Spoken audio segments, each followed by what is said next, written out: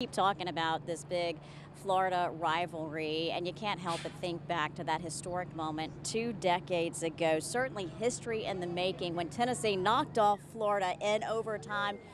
And as the late John Ward described it, pandemonium reigned inside Neyland. Fans, of course, stormed the field, tore down the goalpost, and in the middle of it all was Brittany Fulmer Ennen, just 13 years old at the time. She witnessed the championship season on the field with her dad. And there was now 100,000 people on the field trying to hug Dad, and you know, I'm in the middle of it, so he just picked me right up, and security surrounded us, and we trotted off as fast as we could to try to stay.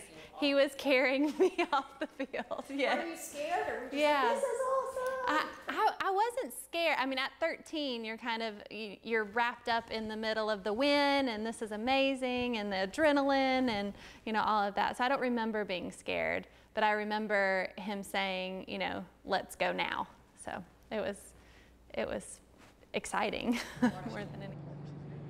He was moving her off that field whether she liked it or not, so literally tucked her under his wing and carried her off the field. One of many stories the Fulmer girls had to share with me. I had the chance to sit down with Vicky Fulmer, Coach Fulmer's wife, and his daughters, Allison, Courtney, and Brittany, and just such a great 98 season, and they have wonderful memories. And you better believe they are looking forward to this 98 20th anniversary celebration that's taking place tomorrow inside Neyland Stadium. But they also have events taking place all weekend long. For them, it is a huge family reunion.